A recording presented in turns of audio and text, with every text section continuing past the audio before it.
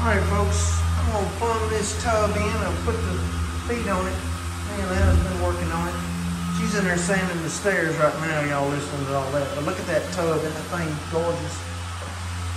It's all fiberglass.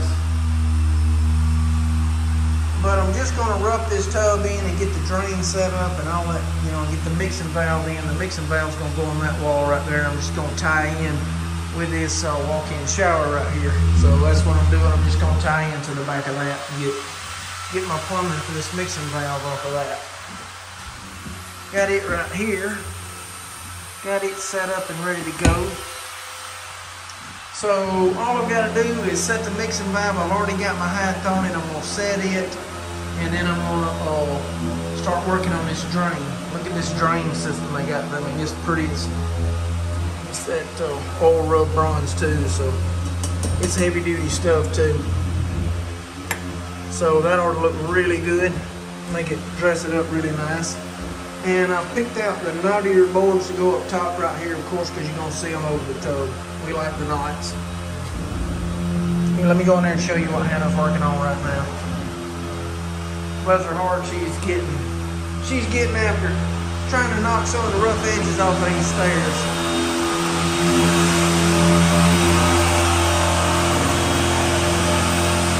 Love it. This is called being stubborn and not going to get a ladder when I need one. Yeah, well, we got plenty of ladders. Yeah. Yeah, she's reaching 4 foot 6 inches off the ground.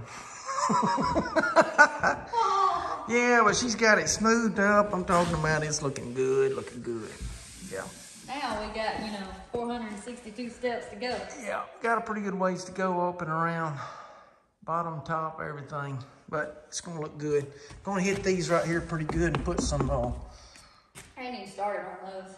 Some polyurethane on those, and then that way they'll be easier to clean. But we're not gonna clear coat all of this stuff. I mean, we could, but I don't think so. I'm thinking we're just gonna leave it natural because everything else is gonna just be natural. We're just, bless you, need to get you a dust mask. But that's what we're doing right now. Y'all hang in there and let's see how it turns out. All right, so I got it to a point yesterday, and I probably could have finished it, but I was concerned about this this fixture, and I didn't want to go ahead and cover this wall and go ahead and put the trim up and all that stuff, and then come back and it have a slow leak or something like that, because these fittings right here are like, they have a gasket in it, like a rubber gasket, so you can tighten these things too much and crush it, or not tighten it enough and not get a good seal. And I like Teflon fittings. I don't like gaskets. So this is like a garden hose fitting right here that actually, threads onto here. So I'm just not real fond of that. But anyway, that's why I left the lumber off yesterday, the panels, and then that way I could come back this morning and check it and make sure. Because if you do have a slow leak inside of a wall, something that's not going to show on the floor, then you're going to have problems. I mean, it could be just a drip every 5 minutes, and it's still, it's going to be a problem. But I think I'm good. There's no water there. There's no water there. I always like to check all my fittings and keep pressure on everything.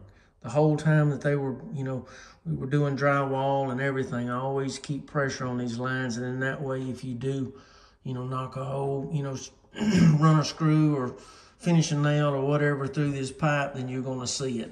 And then that way you can fix it before everything's finished.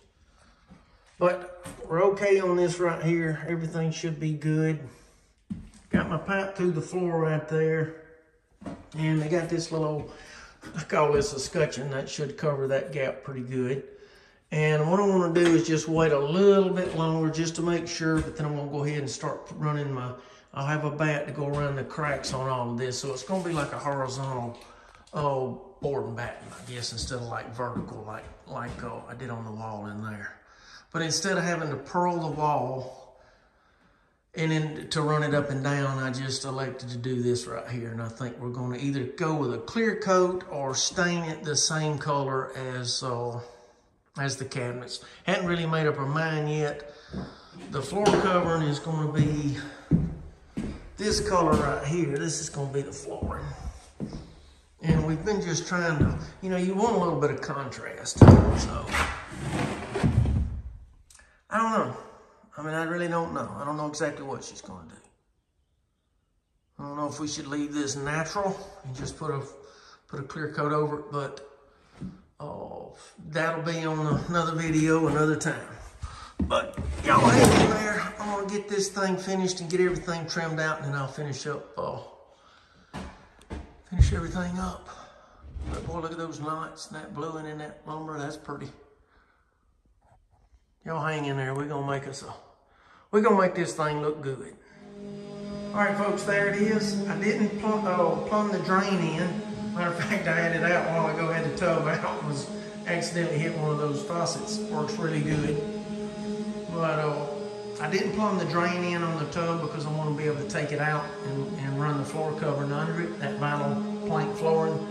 And plus, when we go to sanding and staining, or, you know, putting the clear coat on this, I don't want to have to put a drop cloth and then work over that tub. So I got it convenient where we just pull it up, pick it up, move it out of the way. It's fiberglass, it's super light, so it's not a cast iron tub, so it's not super heavy. But got the trim up, got the bats covering the cracks, and let me tell you, it looks good. Look at all those knots in that pine and that bluing. Maybe clear coat. Oh yeah, and I was talking about not trusting the gaskets on the back side of that mixing valve, so I put a handle right here. I just took and cut that trim right there, and in that way, when I get ready to work on that or look at it, I can just pull that board to the side, and I can check everything and make sure those rubber gaskets aren't leaking, because they're like it's almost like a washing machine hookup, you know, those pipes. I just don't trust that. I like to be able to see it. So I can check it and make sure everything's good on that. And then close it right back up. It's just that easy. Nothing to it.